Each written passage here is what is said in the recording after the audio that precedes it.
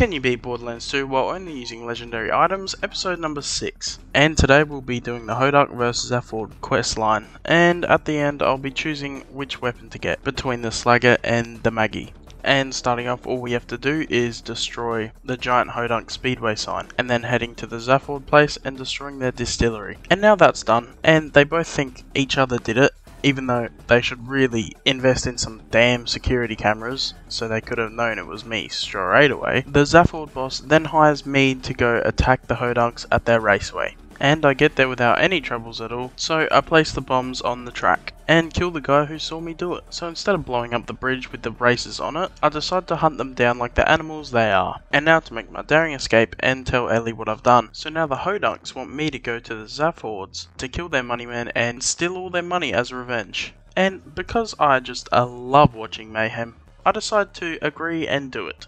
So I head to the Zaphod place, then I find the money man, and I murder him. Then I scab all the money in the place, and it's time to dip.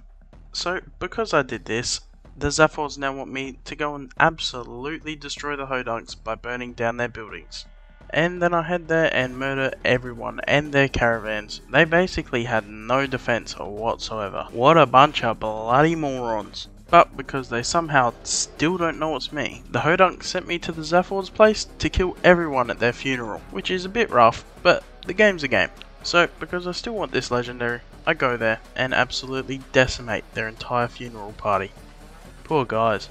Now this mission is the exact reason I got the Rolling Thunder, because to be honest, it was pretty satisfying seeing the Rolling Thunder absolutely decimate anyone inside, but sadly that did include me as well. And now that I've done this, they finally decide, fuck it, and the two bosses are going to fight each other now. So I get to decide which legendary I want, which team I want to fight for. At first I was thinking the Slugger would be pretty good, so then I would have to kill the Hodunks. But to be honest, while doing all these missions for them, the Zaphods were meaner to me, and that little weird midget guy from the Hodunks is pretty funny. So I decide I'm going to kill the Zaphod leader and go for the Maggie. And now usually at this time I would say, let the farming commence.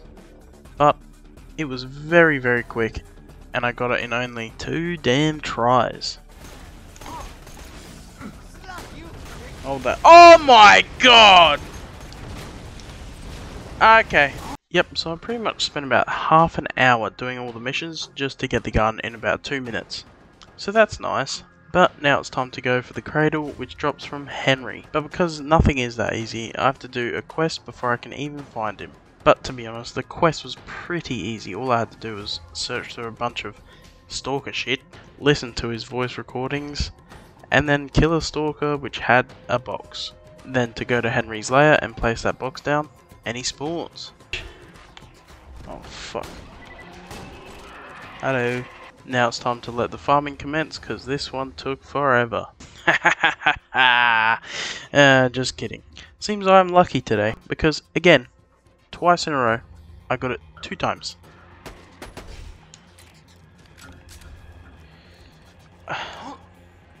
This is gonna be a pain, because he's gonna drop it off the side of the edge. Off the side. Oh my god! How the fuck? Shit. Wait, did I get it? Yeah!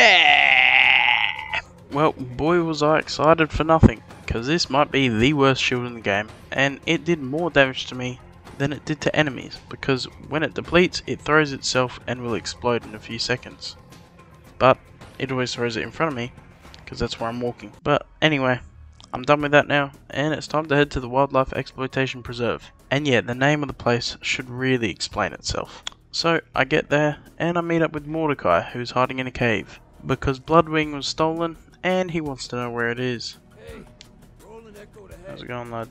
Then it's time to make my way inside, but Mordecai's a prick, because he keeps killing shit that doesn't need to be killed. But I finally make it further inside, and I meet my friends Pimon and Tumba, who both have legendaries that they can drop, and I will be farming them. But they didn't drop it this time, and it's time to head further in and find some certain loot midgets. But before doing that, I have to go through the biggest pain in my ass, which is a place where I can't go through unless if I kill everything in the area. But I get through that pretty easily, and now it's time for the loot midgets. But in the first run, they didn't drop anything. Then it's time to actually finish the mission and go to Bloodwing and, well, sadly kill him.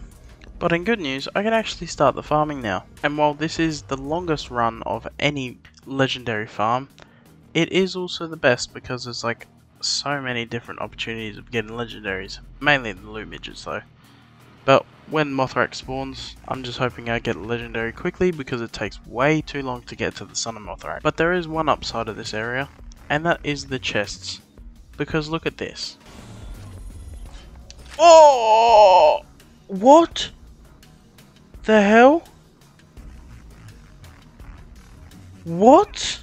And that's actually a good legendary as well. Like, I'm going to be using that as my grenade mod for a good while now. In only 2 runs as well. Ooh. But continuing the farming, and while doing the 3rd run, I figure out that it takes around 10 minutes each run. So think about it, if the Skull Masher that drops from Son of Mothrak, which is at the end of the run, which will take 10 minutes to get to every time, if that gun takes 60 tries to drop, like the Rolling Thunder did for me, that will take 600 minutes or 10 hours. So, not looking forward to it. But, at the start of the 4th run, I see this. It's not a loot midget, it's not Pimon it's a chubby. Oh, that's why, okay. Yeah, who cares? Oh! Oh! But sadly I didn't get what I was hoping for. It didn't even drop anything. No! Fuck's sake. And now it's time to continue the 4th run, which turns out to be one of the best runs that I could possibly hope for. Starting off with the loot midgets, and they actually gave me something this time. Can't start me, boy. Oh! Oh, is it the fucking Quasar? Oh! Oh! Come on! Then, in the same run, the luckiest moment, probably of the entire run, I get the Skull Masher from the Son of Mothrak. And that could have taken me forever to do. And I only get it in 2 tries. Thank God. Holy shit. Same thing.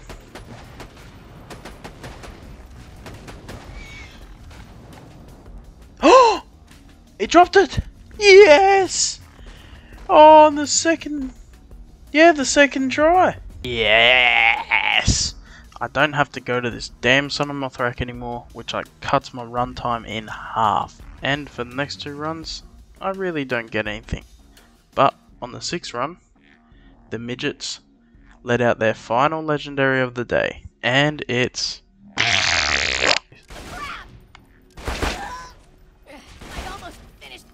Ooh!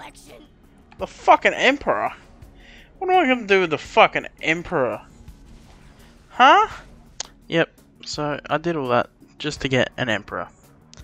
But that's the end of this episode, and next time I'll be continuing with the loot midgets and Pimon and Tumba because I've not got their legendaries yet, and I'm going for the loot midgets until I get a class mod, which I desperately need.